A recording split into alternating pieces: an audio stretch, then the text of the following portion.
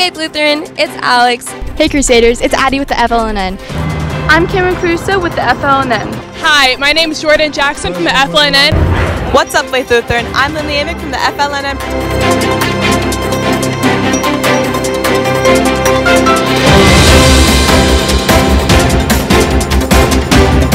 Stay beautiful, Faith Lutheran.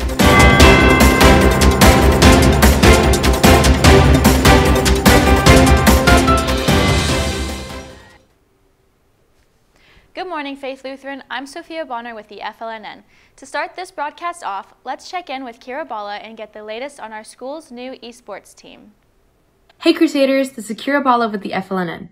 Esports is becoming increasingly popular amongst teenagers. Let's see what our esports club is most excited for this year. What are you most excited for about Esports Club?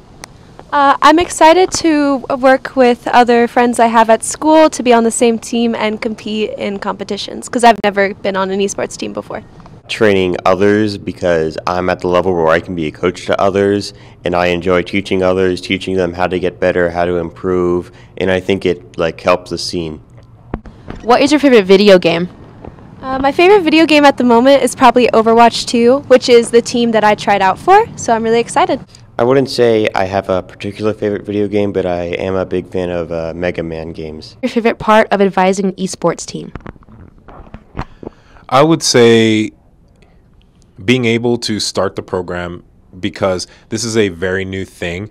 Most people do not get an opportunity to kind of launch a new idea. So with esports, we're playing multiple games, learning which leagues to play in, how to build the best structure of playing on campus. That's been a lot of fun. And so anything new to me is always going to be very exciting. We have taken our esports team down to the HyperX Arena before, competed in matches with Grand Canyon University in their tournaments.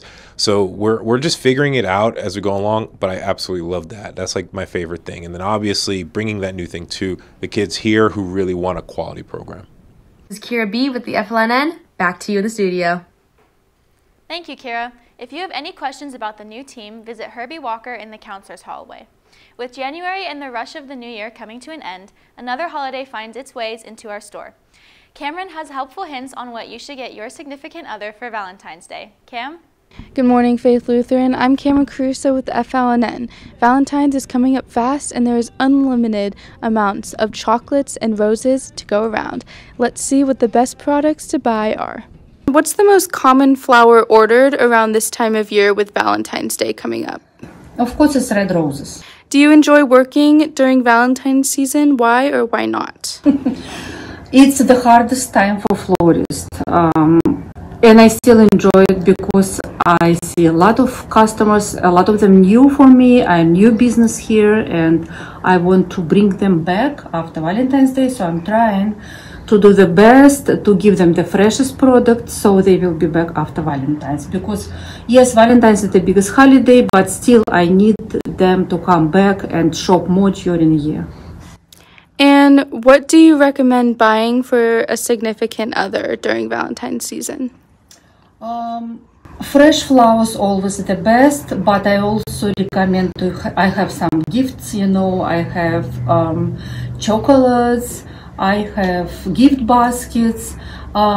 Women like getting fresh flowers, no matter what kind. It can be different, it can be tropical, not necessarily roses, tulips, spring flowers, something that lasts longer.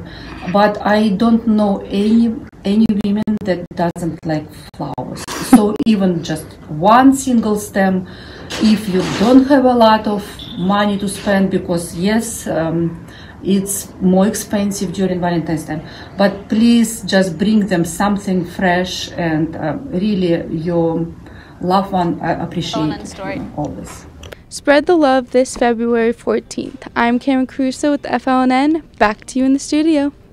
Thank you, Cam. Speaking of shopping and Valentine's Day, let's go to Katie to hear about the Uncommons, a new hotspot in Vegas.